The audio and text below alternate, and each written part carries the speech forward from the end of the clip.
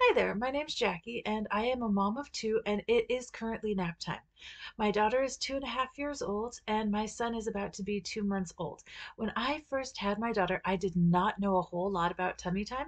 And if you're a new parent and you don't know a whole lot about tummy time, this video is for you. It has a lot of information and some really cool tricks and tips that I have picked up over the course of so many months and years on how to really be a pro at tummy time. All right, so the first thing I did not know is you're supposed to start tummy time when your child is like brand new. Like when you get home from the hospital, you can go ahead and just start tummy time shortly thereafter, like the day of or the week of getting home from the hospital. And the sooner you start, the easier it's going to be. And then the second thing I should tell you is you should be doing 1 hour of tummy time a day by the time your child is 3 months old.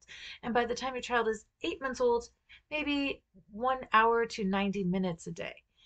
And this is really important because it helps the child build up all the muscles that they need to build up in order to hit the milestones that they need to, or you know what, if they don't hit those milestones, your kid's still going to be fine anyways. But your pediatrician wants you to hit all these milestones, and your mom is probably interested in whether or not the child's crawling. So this is going to help you get over those hurdles. If your child doesn't crawl though, honestly, like seriously, like 8 to 10% of children never crawl, so don't feel bad. You're still doing an awesome job and it's not a big deal. But this is going to help you set yourself up for success so that you're more likely to hit those milestones. So if you start out early enough, then you can easily start to build up towards doing an hour a day by the time they hit 3 months. You don't have to do a solid hour all at once. You can break it up into several sessions, like 15 minutes here, 4 times a day, 20 minutes, 3 times a day, something like that. Now, a good time to do tummy time is right after a diaper change. You're a very tired person because you are a new parent and you are not getting a lot of sleep and trying to remember to do all the things. Oh my God. But if you remember, oh, I just changed the baby's diaper, now's a good time to do tummy time. This is going to help you remember, and the baby's freshly diapered and dry and happy. And so, this is, if they're not hungry and not freaking out, a really great time to do tummy time. So, you can get a little mat or you can set them on a blanket on the bed, or you can even go outside in the grass and put down a blanket and just lay them down on their stomach on a blanket. Another thing you can use is you can tuck a little pillow underneath their chest right about here, and that'll help them too so that they're not just like face down into the blanket. If you don't have a little pillow, you can roll up a towel even and take that rolled up towel and tuck it underneath their chest, and that will help them so that they can lift up their neck and not just be buried face down into the blanket. Now, there are other variations other than just laying them on a flat surface. I didn't know this when I was brand new, but you can actually do tummy time with your baby on your chest. It's actually quite enjoyable. So, what you do is you just put the baby on your chest facing you.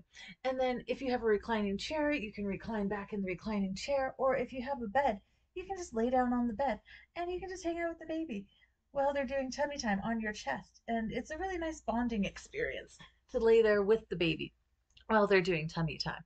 Another thing you can do is you can kind of hold them up in the air. Don't do this right after you fed them. They will throw up on your face. I've been there, and maybe you have to.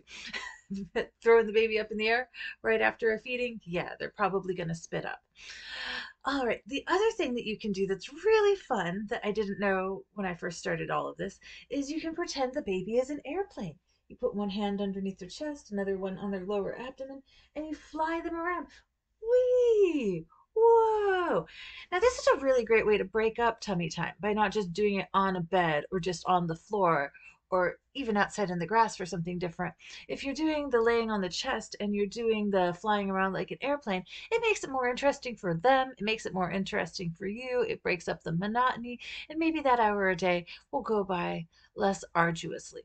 Hopefully, it'll be more enjoyable for you. And I hope this does help your baby build up all those muscles so that by the time they hit that 10-month, 11 months, 12-month mark, that they're crawling. If not, don't worry about it. The world will keep spinning. If you found this video helpful, feel free to like my video.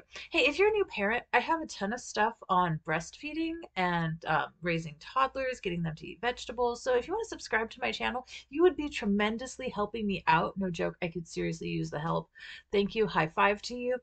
And if you have any questions or comments, feel free to put them in the comment section below. I'm pretty sure I will answer them because I know how I am.